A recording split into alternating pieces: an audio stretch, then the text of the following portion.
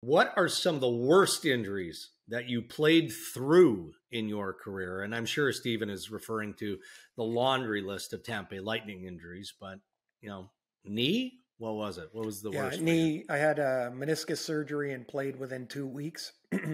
And after games, I was getting it drained all the time. Like this fluid would build up and they'd stick a needle in there. It didn't hurt. After the game, they put a little freezing on it and they'd stick the needle in there and aspirate it. And I think like 25 millimeters of junk, synovial fluid was the name of it, would come out, and rested for a couple days and then play again. So that was by far the worst. It hurt, but we were in a playoff race and it seemed like a hell of an idea at the time. I've added an asterisk to this question saying, might be funny if you both answer this question.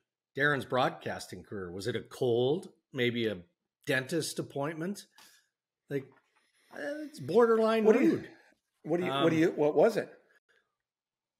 Well, I literally got my ass kicked in Brandon years ago. Literally went to a bar, got set up and got jumped, got thrown out the back door of a bar in Brandon. What the hell was it named?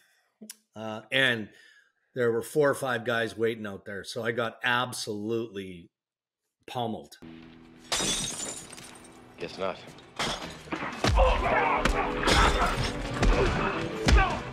And had to be on TV in Brandon in 3-4 days after. This was like a Friday night. And I had scars on my head from asphalt and, black eye. And I don't even remember what we said. It was like he was in a car accident or something absurd. So I had to play through that.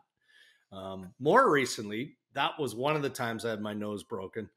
Had my nose broken 5 times in my life. One with a baseball, and then most of the others just stupidity. No, you're right. It was off the bat and came back hard.